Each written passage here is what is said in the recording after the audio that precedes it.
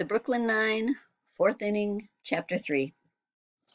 It felt like the Pinkertons were out in full force the next day at the Brighton Beach Hotel.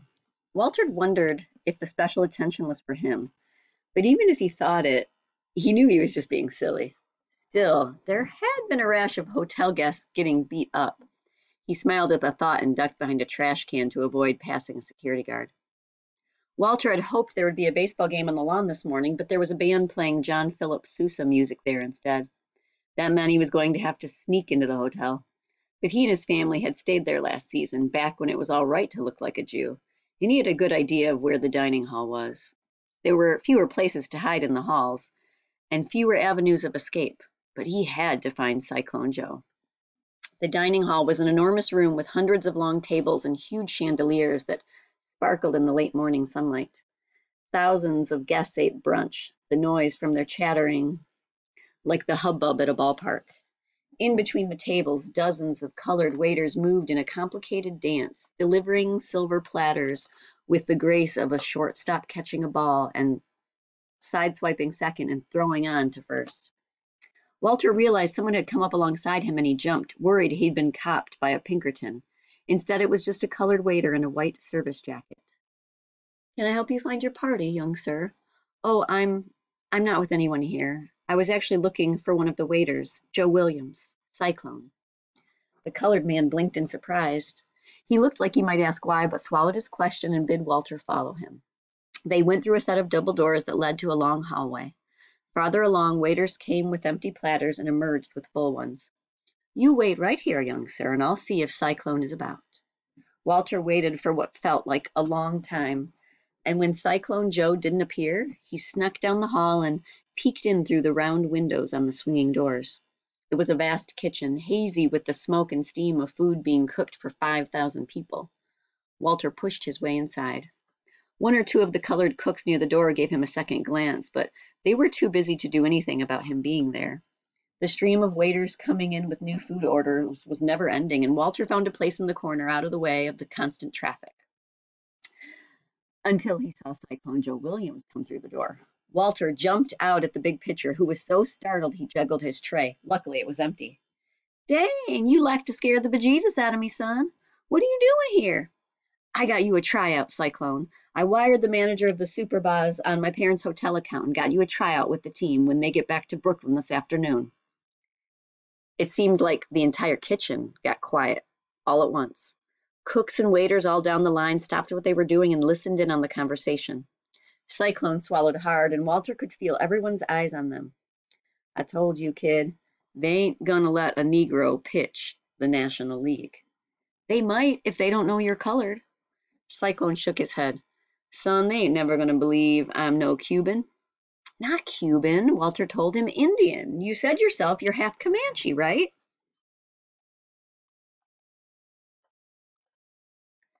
Cyclone glanced up at the kitchen staff. They were all still watching them.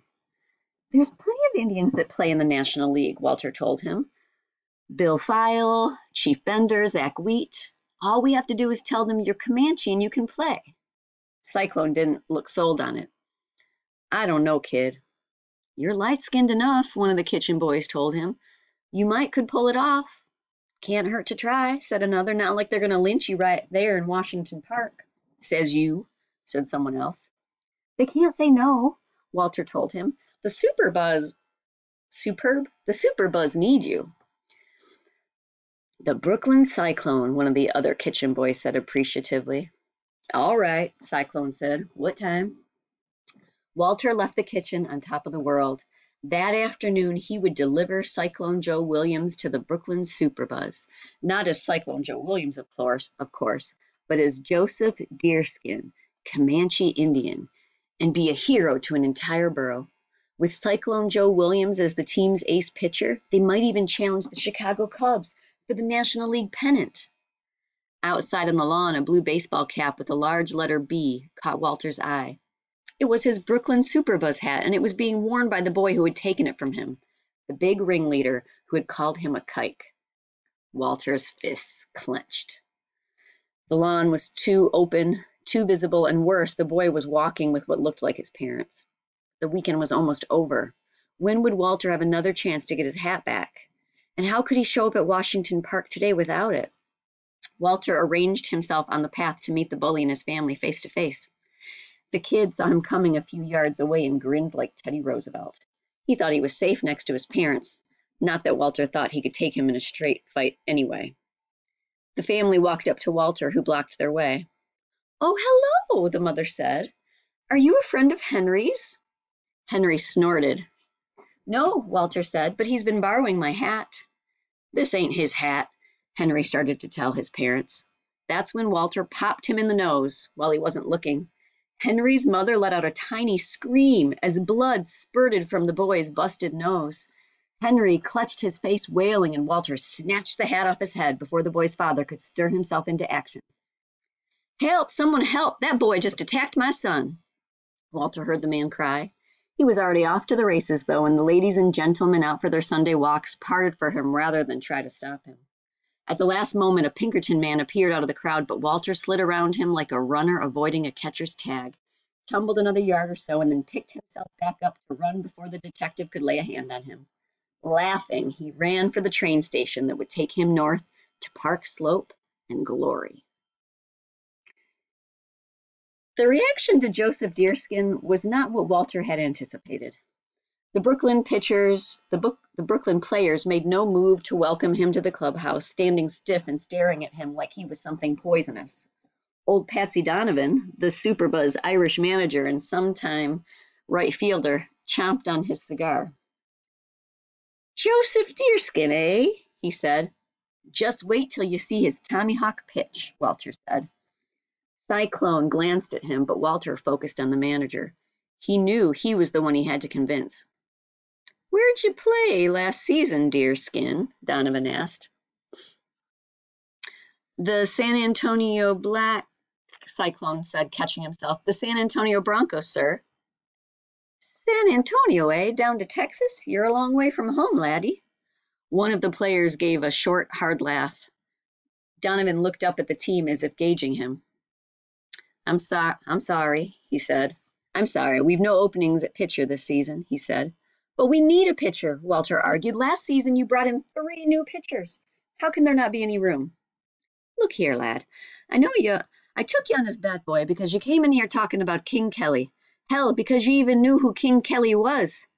That means a lot to an old Irishman like me, but this—" "Don't worry yourself, Walter," Cyclone said. He nodded to Donovan. "Thank you for your time, sir." "No, wait. You've got to see him pitch, Mr. Donovan. He'd be the best pitcher in the National League." Behind him, one of the Superba players coughed. "We just don't have the money, Walter," Donovan told him. "I'm sorry." "No, let's see him pitch," one of the players said. Walter turned. It was one of the boys from Georgia.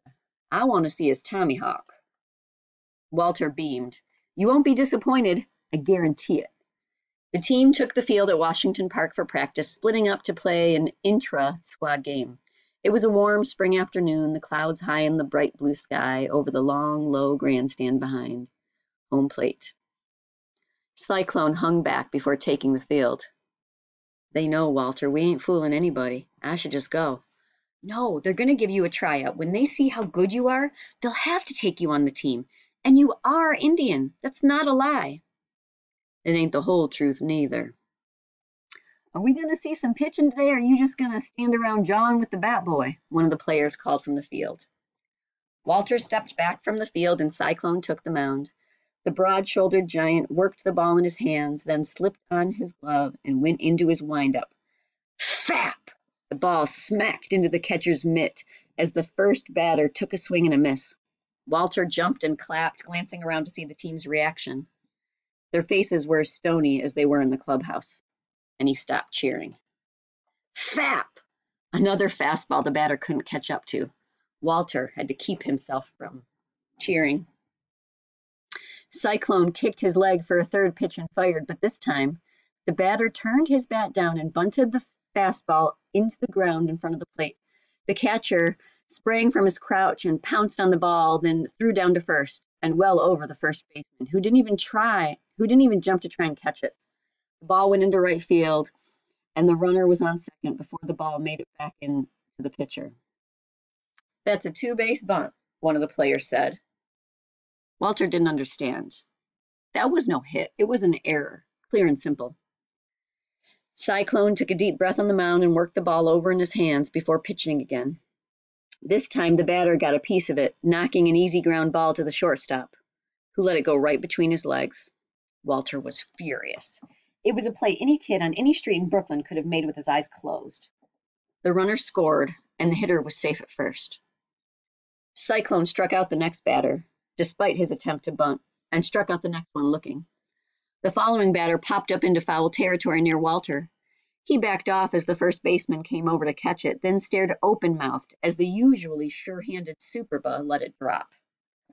The first baseman stared back, like Walter's father when Walter got in trouble at school for fighting, like he was disappointed.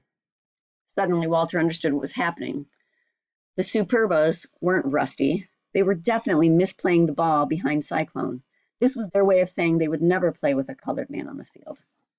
The Superbas booted, overthrew, and dropped ball after ball, and Cyclone endured 7 unearned runs in the 2 innings he pitched.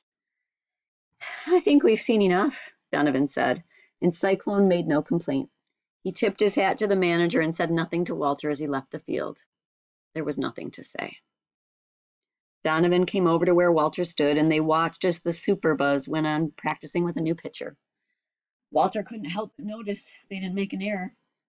"I'm sorry, lad," Donovan said. "It never would have worked. Even if the boys took to him, the other teams would have just walked off the field." "He would have been the best pitcher on the whole team, and you know it," Walter said. Patsy Donovan didn't say anything to that. He didn't have to. Walter stared out the window of the train back to Coney Island without really seeing anything. It felt like there was a cloud in his brain fogging everything up.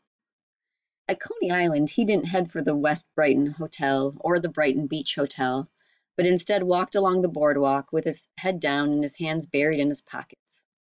Coney Island flashed and danced, but he wasn't watching. Bands played and preachers scolded, but he wasn't listening. Walter didn't even feel the wind off the water or the wood beneath his feet. At the end of the pier, Walter stood and stared out at the dark ocean, wondering what was at the bottom. When he was little, he had thought there was treasure there, Spanish gold or pirate plunder. Now he thought that maybe there wasn't anything down there, that it was a great empty pit of nothingness. Walter pulled off his beloved Brooklyn Superbas hat and flung the thing as far out into the water as he could. He watched it splash down, then bob, then sink, settling in with the rest of the trash at the bottom of the great black sea.